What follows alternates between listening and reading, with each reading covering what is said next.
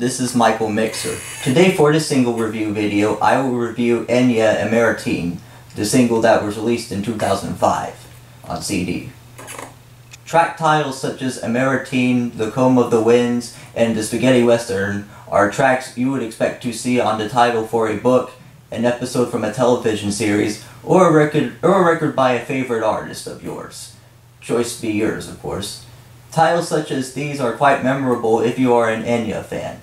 Amaratine is a single that all hardcore Enya fans and all Enya fans in general should have in their collection. Enya is quite ambient in soul and in her music. The instrumentation is professionally orchestrated and falls perfectly into ensemble. Still, Enya sticks to her ambient, slow, mellow trademark sound, and roots, of course. Both Enya and Nicky Ryan do an absolutely wonderful job of production for this single.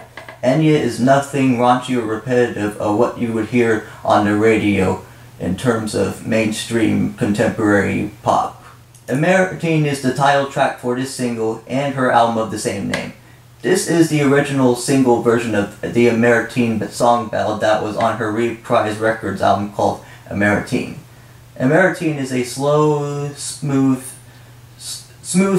soulful, mellow ballad that included a well-orchestrated grand piano playing in the background.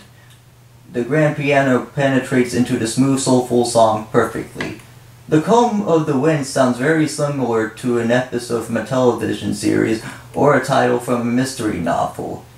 The track, The Comb of the Winds, is very mysterious itself. In spite of the ambient, slow, mellowed, soulful trademark sound Enya is internationally well known for across the globe, the Comb of the Winds has a mysterious, brooding vibe to the title itself. Other than that, The Comb of the Winds is still true to its ambient, slow, mellow roots. The Spaghetti Western was the theme for the BBC documentary series called The Celts. The Spaghetti Western is a rare recording that has not been released publicly anywhere else. The Spaghetti Western song has not been released or publicly available anywhere else.